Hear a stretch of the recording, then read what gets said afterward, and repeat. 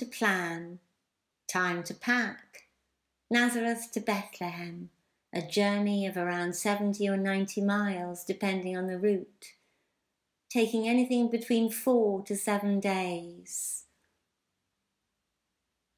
Everywhere would be busy with many other people travelling to their places of birth, hustle and bustle and noise.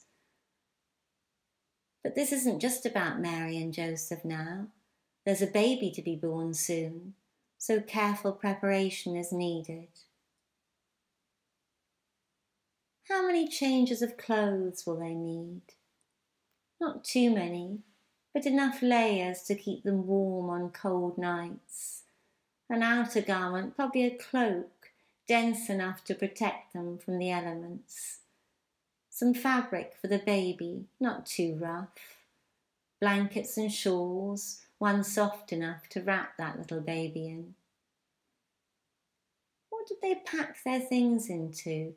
Had Joseph made some kind of a cart? Or would everything go into baskets that a donkey could carry? And what about food and drink? Water would have been carried in wineskins, and red wine would too. Wine was often mixed with water. And of course they'd have had that staple, bread. Bread made possibly from barley, baked on a circle of stones. Bread made from a fermented dough, maybe a little like sourdough.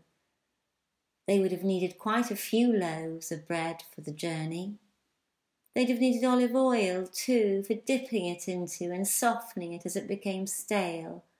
And of course the olive oil would need seasoning with salt, herbs and spices, maybe cumin, rue or saffron, coriander, mint or dill. And there'd have been olives, of course, and capers too for piquancy. They may have taken bean or lentil stews.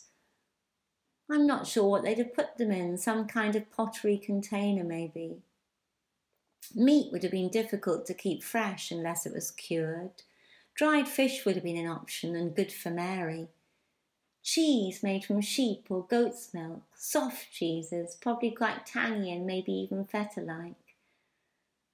And of course they'd have had fruit, figs, wonderful figs, pomegranates, melons, grapes, but apparently most of the grapes were used for wine, but they must have dried some of them and had raisins. And then there'd have been dates. No sugar, nothing really sweet, and honey was a product for the wealthy. And of course the food was kosher, and this was really important to them. Their foods had to be prepared in a certain way. Certain foods couldn't be mixed, and certain foods were forbidden. And so everything had to be treated in a particular way, and that makes me think of how they treated food with respect. Everything packed and ready to go. Not long now. We don't know what they took on that journey, but they didn't go empty-handed. Let's end today's journey with those wonderful words from the Gospel of John. Jesus said to them, "I am the bread of life.